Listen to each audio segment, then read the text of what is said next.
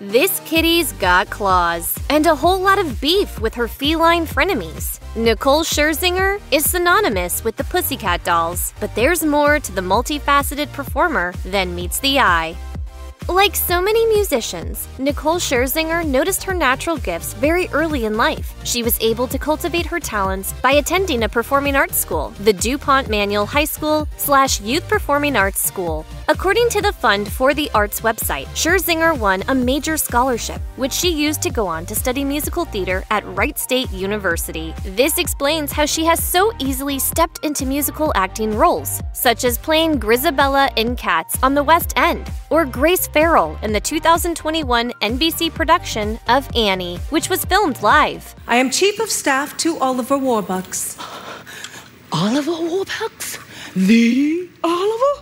As a youngster, Scherzinger was also active in local talent shows, and she became locally famous at 18 when she competed in the Coca-Cola Talent Competition hosted by the Kentucky State Fair, per Louisville.com. She sang a song from Miss Saigon and came out with the first runner-up title.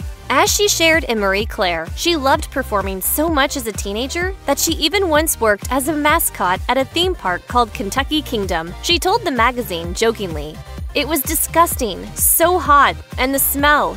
You couldn't get enough Febreze." It would be only a few short years before she shot to fame after her first appearance on reality television at age 23. Back before American Idol, The Voice, and most other contemporary singing competition shows, there was Pop Stars, a franchise that originally began in New Zealand. Pop Stars hit America in 2001, and it lasted for only 2 seasons.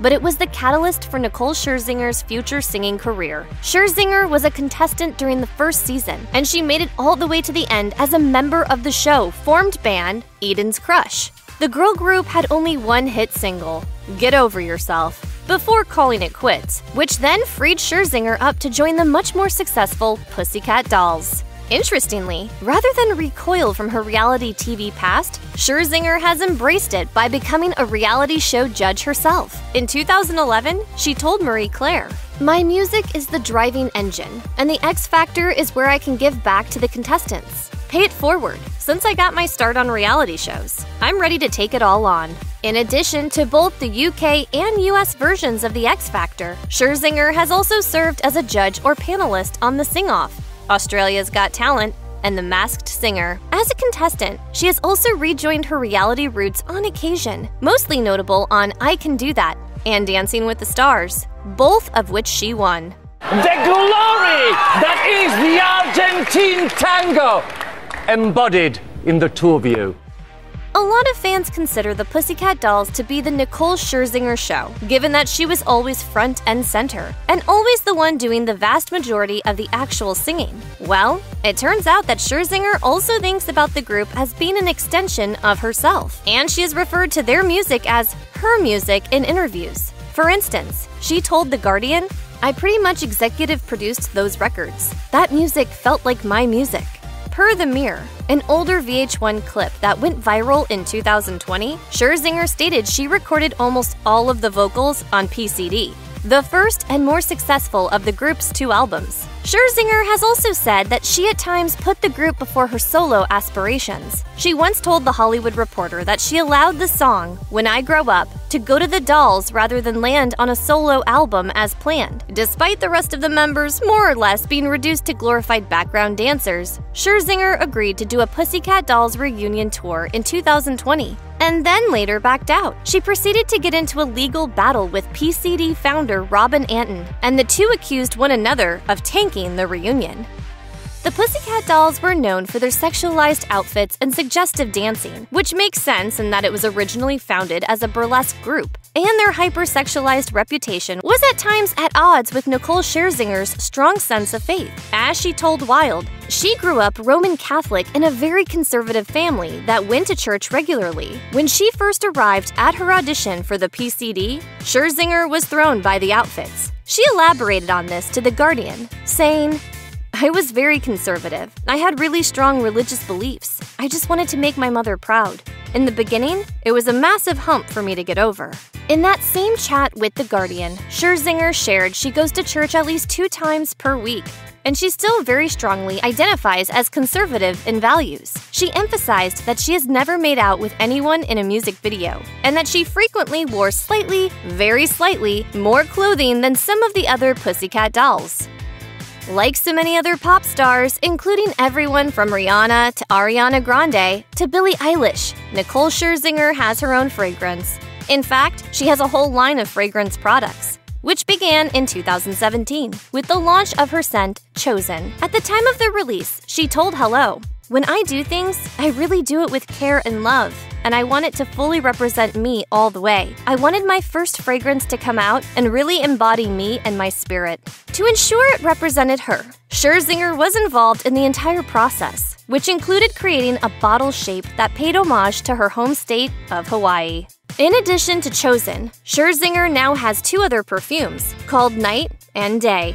She also sells her own brand of body mist, which comes in scents such as Hypnotic Bloom and Caramel Latte. Prior to the fragrance game, Scherzinger experimented with a fashion line when she created a 30-piece collection in 2014 for the brand Missguided, per Digital Spy. She also has done quite a few endorsements over the years, partnering with existing brands in the fashion and beauty realm, such as Herbal Essence. Nicole Scherzinger is most famous for her music and her appearances on reality television judging panels, but she has dabbled in other ventures, including acting. Though she is not a big-time thespian, she has some notable credits like a small role in Men in Black 3, and guest stints on shows like Wizards of Waverly Place and How I Met Your Mother. Great job using long division to catch that space burglar, eh? Her most significant acting roles have been in TV remakes of well-known musicals. In 2017, Scherzinger appeared as Penny Rivera in the TV remake of Dirty Dancing. And in 2021, she played Grace Farrell in Annie Live. Suffice to say, Scherzinger has yet to become a movie star, but that has not been for a lack of trying. In 2016, she discussed one of the roles that got away, C.J. Parker in the Baywatch film, starring Dwayne "The Rock" Johnson and Zac Efron. She told Glamour UK, "I started this year working out every day, motivated to get my butt in shape because I was determined I was gonna be the new Baywatch girl. I was hell-bent. I'm an ocean angel. I love it." Unfortunately for Scherzinger, fate had other plans, and the role ultimately went to Kelly Rohrbach. This caused the pop star to lament, "I was devastated. What is my year? What is my life if I'm not in Baywatch?"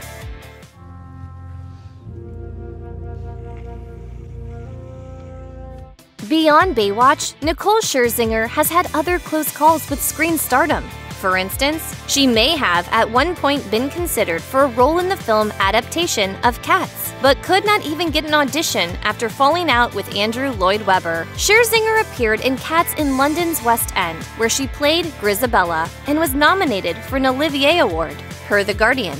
But after she pulled out of reprising her role on Broadway at the last minute, Webber was livid. As reported by The Guardian, he told Economist Radio, "I'm furious because I really believe she's the most fantastically talented girl, and I went out on a limb to get her for the London Palladium here, and it makes me look like an absolute with them all." He added, quote, "But never mind, there'll be another girl on Broadway, and Nicole will not get her Tony Award." When the movie version was in casting, Scherzinger said casting agents would not even let her audition. She told The Guardian, "That really upset me. I won't lie about that. I was devastated." Scherzinger and Webber have since made up, and it isn't clear if he was the sole reason behind her exclusion from the film or if it was a choice made by other creatives. We are not going to say that it was a blessing in disguise, but Cats has a mere 19% rating on Rotten Tomatoes and was widely panned, so it probably would not have launched Scherzinger into blockbusters anyway. Oh, happenstance. I love it. Nicole Scherzinger is currently in a relationship with Tom Evans, a hunky former professional rugby player 7 years her junior, per Cosmopolitan UK.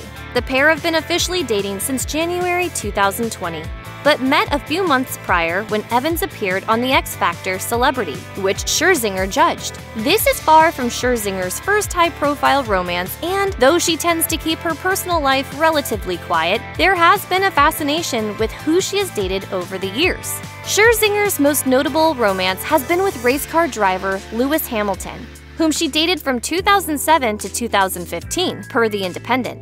This overlaps with the heyday of the Pussycat Dolls. Their second album came out in 2008, as well as the start of Scherzinger's solo career and television ventures. Before Hamilton, Scherzinger dated rocker Nick Hexum. When they were still together, Scherzinger was offered a spot in the Black Eyed Peas, but, as will.i.am shared on BBC Radio 1 extra years later, Hexum apparently put the kibosh on it. Scherzinger has also been in relationships with Laguna Beach cast member Talon Torriero, tennis player Grigor Dimitrov, and footballer Pat Jim Kasami. There are also rumors that Scherzinger possibly had a fling with Harry Styles, but those have not been substantiated.